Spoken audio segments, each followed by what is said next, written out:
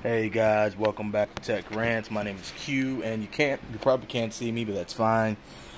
This video is just gonna be me talking, and yeah, you don't need to see me. So it's about 4 o'clock in the morning. I just want to make this video, basically talking about something that I seen yesterday, and it kind of caught my eye a little bit, and I'm gonna talk about it, get my opinion, and let you guys know what I might do. So here's the thing. T-Mobile is coming out with some new phones. So if you guys don't know, T-Mobile has their Revel or Reverie, depending on how they want to call it. They have those line of phones, which basically some of them are rebranded phones, like the Reverie phones that came last year. They were basically rebranded Moto G7 Plays and Moto G7 Plus devices, and you know, for the most part, they worked out. You know, they just had some T-Mobile stuff on them. So this year they have the Revel 4, Revel 4 Plus, and the Revel 5G. So we're going to talk about those phones briefly, give you the specs. We're going to talk about, you know, just talk about some things and, you know, see if it's, let's talk about the prices and see if it's worth the prices, or, you know, what you should do. So let's go and talk about the Reverie, the Revel. Which is Revel 4, which is the cheapest of them all. It's 120 bucks, $5 a month if you do installment billing. It has a MediaTek processor, which MediaTek processors get a lot of bad rap here in the U.S., and they're actually not bad processors. I've used phones with MediaTek processors.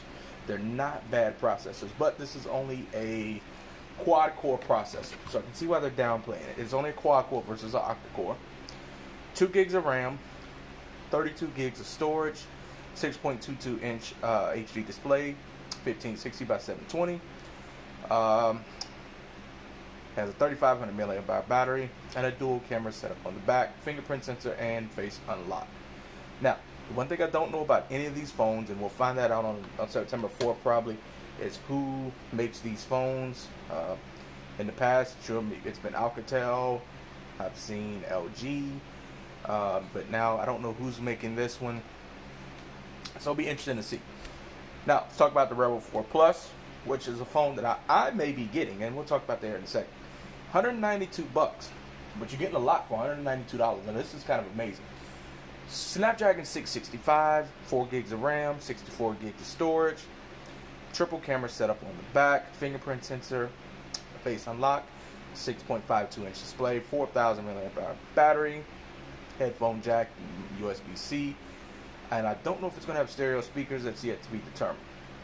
And then we have the Revel 5G. Now this one here is an interesting package.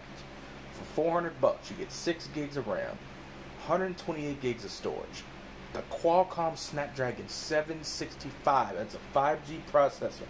It's going to have the 5G modems to support 5G. 6.53 inch display, 4500 mAh battery.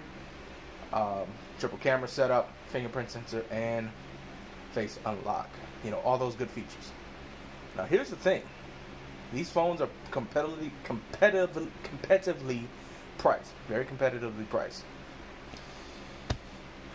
Now I think what T-Mobile's trying to do, and plus they're going to offer this to Metro by T-Mobile customers as well. I don't know. Like I said, one thing is to be seen is who's making these phones.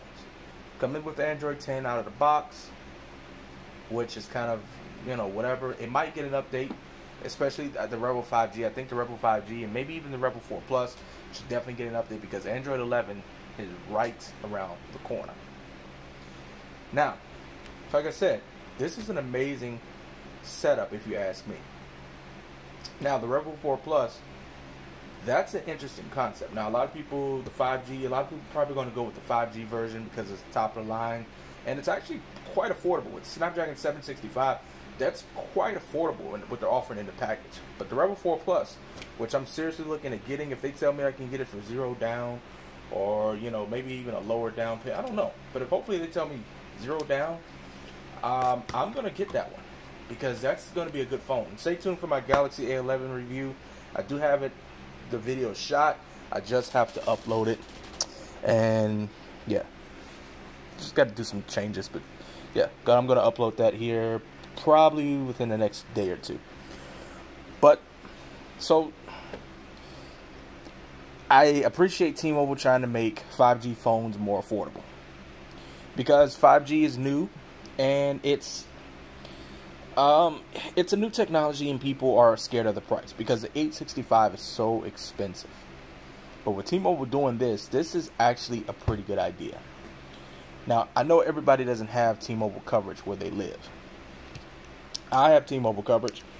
Now, and I'll make another video about this, but my Pixel 3a is my main device. That's where my SIM card is in, and it's a phone I cannot stop using. I refuse to switch my phone over to my SIM card over to anything else. I do have a secondary line for reviews and things like that, for my business. And right now, that SIM card is in the A11. But like I said, the Revel 4 Plus, depending on who makes it, I'm gonna see who makes these. If it's Alcatel or somebody else, I'm gonna have to give it a shot. I'm gonna swap out my SIM card, and well, not my main SIM card, but that SIM card is gonna go into the new Reverie. Now, here's the thing. Not everybody has T-Mobile coverage in their area. I get that. Now, me, in my immediate area, I don't have 5G coverage at my house, so it would be kind of pointless for me to buy the 5G, the Reverie 5G, the Revel 5G. Plus, I don't go anywhere. I'm home 90% of the time, because especially now with the pandemic, I'm home. If I go out, it's go to the bank or to go to the store or take care of some other personal business. But normally, I'm home. So, with that being said, like I said, there's really no point in me going outside. So 5G, if I leave the house and I go towards like Walmart or towards the mall, I have 5G coverage. But in my house, it's not really going to count. I don't have it here. And two, even if I did, I have Wi-Fi 95% of the time. And even if I do use my data, I have unlimited LTE data, and LTE is more sufficeable for what I need. But I mean, but that's besides the point. If you want 5G, T-Mobile is giving this to you at a very affordable price, and I'm very interested to see who's going to make these phones or what knockoffs are going to be. Because normally with T-Mobile phones, they're usually rebranded phones that are either already out or about to come out. So I'm very interested to see which ones this is. Now, T-Mobile, like I said, not the best, but they definitely have more coverage than Verizon when it comes to 5G, but more 5G coverage. But most of the world is still running on LTE, and that's perfectly fine. But I'm very interested to see how these phones are going to work, how they're going to, how that's going to plan out. So, stay tuned. I'm sorry, y'all. I'm a little tired.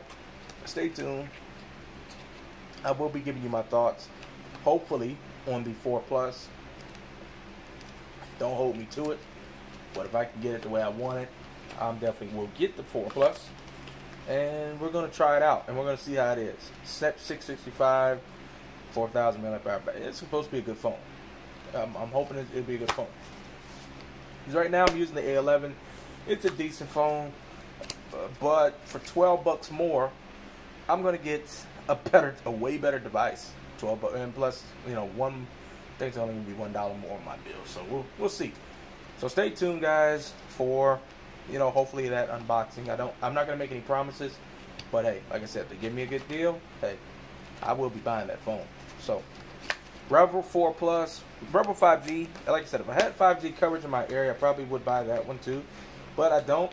So yeah, I don't. Now, if this was helpful, informative in any way, please leave a like on the video. Comment down below what you guys think about these phones. Subscribe if you enjoy the content. Let me know what you guys think. Are you getting these phones? What do you think about T-Mobile's approach to 5G and making the rebranded phones? Let me know what you guys think. And I'll catch you guys on the next one. Stay tuned. Catch you later. Be safe. Screen dim. Talk. Zoom out button. Stop video. Pause recording. Okay, guys. Talk back off. I forgot to mention something about these Reverie phones, or the Revel 4, Revel 4 Plus, and the Revel 5G. If you add a line, or if you switch to T-Mobile, You can get the Reverie. I keep saying Reverie because that's what the name of the last phones were. You can get the Revel 4 Plus and the Revel 4 for free. Basically, but you're getting it for $200 off. Now, if you get the Revel 5G, you get $200 off of that. So, basically, the phone goes from $399 to $199. That's a steal for a 4G. That's a steal for a 5G phone. So, the Revel 5G goes from $399 to $199. Now, the catch is, of course, you have to switch to T-Mobile or add a new line, and you have to sign an EIP. Now, the Revel 4 Plus and the Revel 4 makes that free. Once again, you have to sign an EIP for 24 months. Now, yes, I know how people feel about signing an EIP, but with the Revel 4, with the Revel devices in general, they come with a 2-year limited warranty, so that's pretty good. That 2 years, you're probably going to upgrade anyway. And plus, like I said, hey, it's free. Now, I wouldn't recommend the Revel 4 at all off rip for $120. But if you're somebody that wants a phone to be a phone and you're getting it for free, hey, you can't complain. Especially that Revel 4 Plus. Now, that's a good one. If you have to choose between that, you know, and the Revel 4 Plus for free, I'll take that Revel 4 Plus unless you absolutely find that phone a little too big or whatever. But for free, yeah, I'm definitely taking that Revel 4 Plus. That's just my personal opinion. Now, with that Revel 5G, $200 for a 5G phone, practically. Man, you can't beat that. This is only for well-qualified customers, of course. I'm not well-qualified yet. So, but that's the story for the other day. So, thought I'd let you guys know that. Let me know what you think. It's been Q from Tech Rants. Stay tuned. Catch you later. Peace. Screen, camera, zoom out button. Stop video.